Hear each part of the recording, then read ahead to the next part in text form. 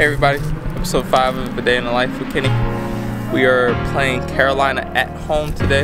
It is Juneteenth weekend. We have a blackout game. It's gonna be fun, it's gonna be a movie. Let's go.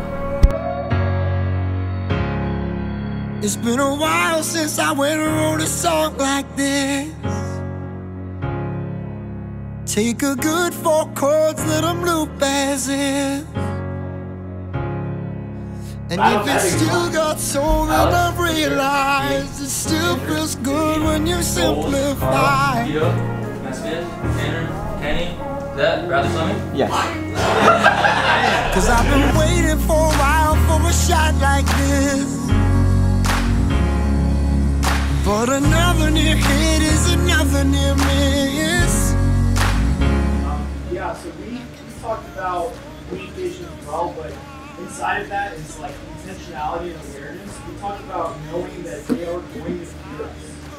They're going to fear us, especially we. And so using our pump fakes and our intentionality and our awareness to open up other things, to make it easy on us.